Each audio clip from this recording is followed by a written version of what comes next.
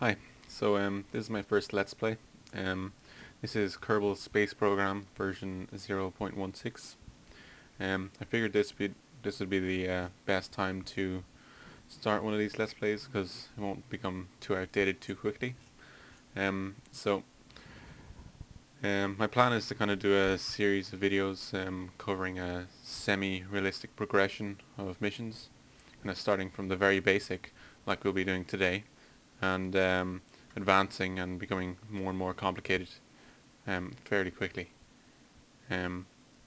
So for the first mission, the plan is to do the kind of first space program kind of goal, and that's to get a man into space. So it's not going to be going into an orbit, it's just going to be suborbital trajectory, just going out in space for a few seconds and then back in again, and hopefully landing safely. So I made this simple small rocket.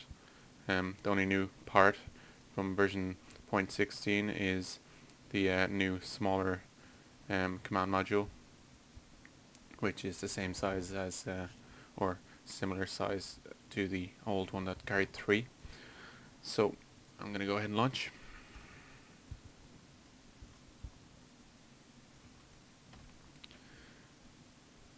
Okay, so it looks like the first person to go into space potentially will be Tom Bart Kerman. So turn on our SAS, throttle up to full, and launch.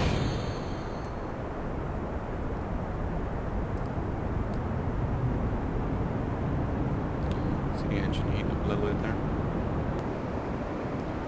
So my kind of typical way of, like, since we're just going into space here, we don't actually need to turn too much, because we're not trying to get in orbit, but I will tilt out, kind of similar to how I usually do, just to kind of maximize the amount of time we have in space. I don't think there's enough fuel here to get in orbit anyway, but it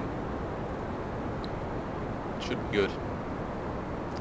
Around 15,000 meters, I'll start tilting over a little bit just to make sure we land on the sea.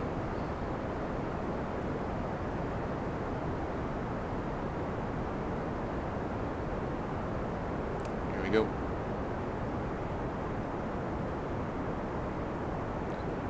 Tilting over slowly.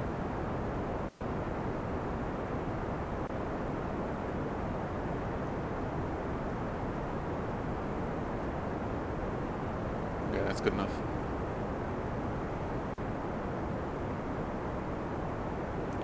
So the official kind of space line is 70,000 meters, so that is our goal, to go beyond that, and it looks like we'll already go beyond that, so I can go ahead and stop this. So that's our highest point there that we will reach, 130,000 meters. So that's, well, it's getting smaller, but we'll be in space for a short amount of time. Since I have half a tank of fuel, I might as well try and extend out the amount of time we have in space to make it a very, very successful and impressive amount of space time for Tom Bart Kerman. So that's 81,000 meters. We are in space.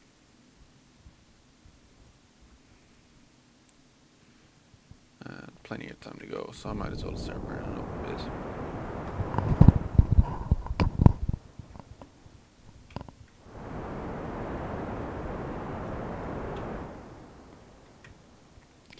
Well, I don't want to go too far because I don't want to land on the land. We'll land before then anyway because the air will slow us down and bring us to a much more straight kind of a path. So I'm going to go ahead and speed up time. And here we go. We're going to be re-entering soon. Here we go. Now we're actually out of space technically. So I'm going to go ahead and release. I don't want to do an EVA just yet because on the first moon mission, or first kind of space mission, I don't think it would be something that would have been a priority. Starting to hear the air rushing past now as it gets a lot thicker when we get lower into the atmosphere. Okay, so I don't deploy my parachute until I'm about between 500 meters and 1,000 meters, just because it takes ages for it to come down anyway, so, and it doesn't deploy itself properly until about now. So there we go.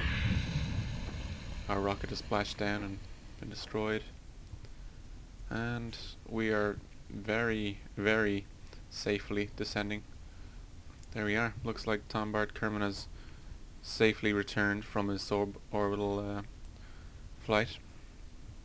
I don't know what that line is that follows me around. I'll just ignore it.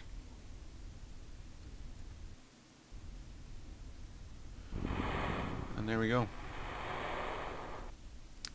So Tom Bart Kerman is officially the first man into space and safely returned. So that was a pretty short video there, a very short flight as well. So what I might do is I might go ahead and on this video I might also do the next mission, because it's a bit much to it's a bit too short just to have that one little video there of just going into space. So I think for the next mission I will make a rocket that will take 3 of the Kerbals into an orbit around Kerbin. I think Kerbin's the planet, and then maybe do some EVA out in space, just mess around for a bit, then go back inside and come back in for a landing. I could try and do a landing near the KSP. Depends. Since it's pretty early on, I might just have them splash down in the water safely. So I'm not used to the bigger parts yet either, so I'll see how that goes.